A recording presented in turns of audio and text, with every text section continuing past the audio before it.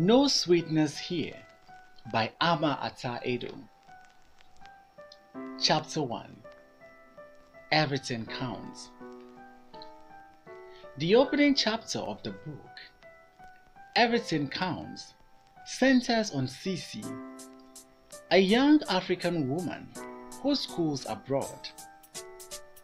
As an intelligent woman, she takes advantage of every opportunity that brings itself to react to the negative trend of the adoption of the Western lifestyle in Africa.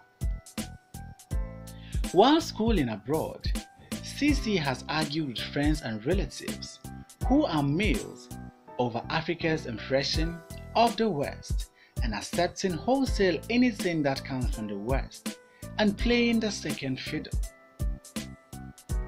While her male compatriots consider the wave of change sweeping through Africa as part of what they see as a revolution, she thinks otherwise. She sees the change as an unfortunate development and lack of earnestness. She remarks, "Listen, my brothers, if we honestly tackle the problems facing us, we wouldn't have time to worry about such things as wigs." However, coming from an African society which is extremely dominated by men, any little no one says to a boy's ears means one is asking for a battle. Cece continues to provoke her male colleagues with her condemnation of the Western lifestyle, which permeates every aspect of the African society.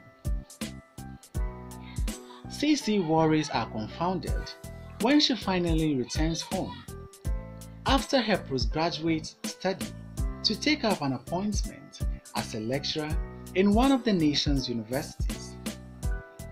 Her experience of the revolution, which shows only in the wearing of wigs, bleaching, and buying of second-hand goods such as refrigerators, as if a new god has been born while she was away, for whom there was a new festival, and when the celebration was over, they will remove the masks from their faces and those horrid-looking things off their heads.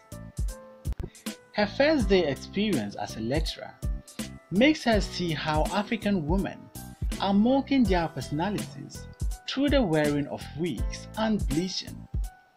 To her, it seems the girls and women she knew and remembered as having smooth and black skin turned light-skinned. People looked as though a terrible plague was sweeping through the land, a plague that made funny patchworks on the faces and necks. The university has become a citadel of an alien culture. She's amused by the kind of wigs worn by even students she knew while in her 5th grade in secondary school as typical country goods like Grace Mensa. These students feel uncomfortable carrying wigs, which made them sweat on their heads. Though wigs wearing is a foreign thing, Cece has defended it among boys across the sea. She considered wigs as useful, and should be worn occasionally during times she calls emergency. Cece is also confronted with the craze for the necessities and nonsense of life. Her family at home expects her to return home with a flashy car and not one of those little coconut shells with 2 doors, and refrigerators, which she sees as ropes with which we are hanging ourselves.